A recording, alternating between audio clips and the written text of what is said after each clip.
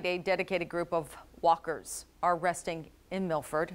They're in the home stretch of a walk from Boston to Lower Manhattan to arrive for the 20th anniversary of 9/11 on Saturday. News 12 Connecticut Suzanne Goldklang met up with them in Milford, and she joins us now with the very latest on this story. Suzanne?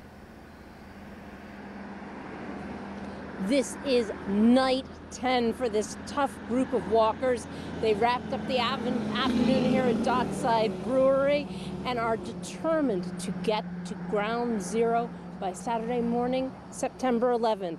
They say everywhere they go, they encounter encouragement. Come on, move it. A flag shimmering in the sun, a fire truck's flashing lights. Step by step. We have angels following us. The goal gets closer. You're afraid you won't finish, you'll disappoint people. Danny, Ezra, and Denise. We're walking from Boston International to New York City for 9/11. Thank you. The soldier, the student, the widow. I know my husband's entire firehouse is rooting for me, and I just can't wait to fall into their arms. On the road, 10 days. It kind of felt like the country was falling apart right before we left. The pain of blisters soothed by the balm of support.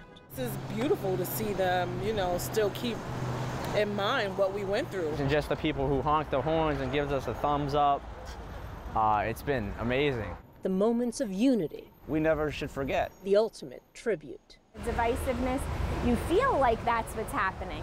But as we were walking through all of these neighborhoods, it's not like that at all. I'm wishing them well, that they, have a safe journey and that everybody cheers them on.